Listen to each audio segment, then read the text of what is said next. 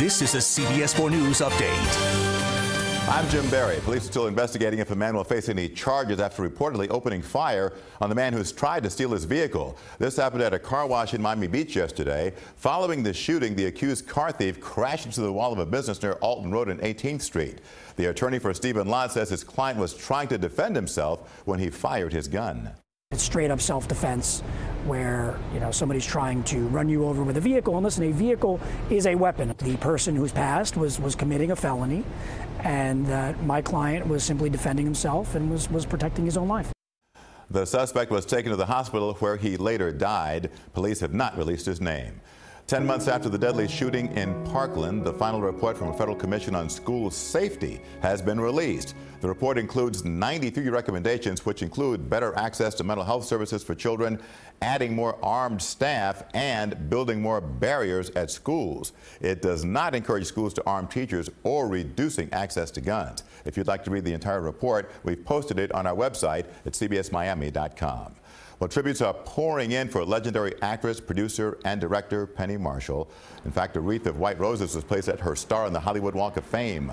Marshall died Monday night at her home, not far from there. She had suffered complications from diabetes.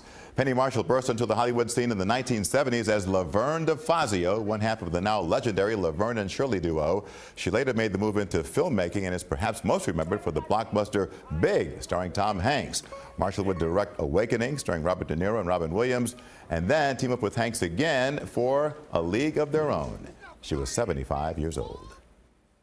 Now, CBS 4 weather with Chief Meteorologist Craig Setzer. Our weather looks increasingly stormy as we head into Thursday. The moisture for the strong storms is just to our southwest. By Thursday, it's right over Central and South Florida. We'll see passing storms off and on during the day, but the best bet for any strong, persistent storms will be Thursday evening.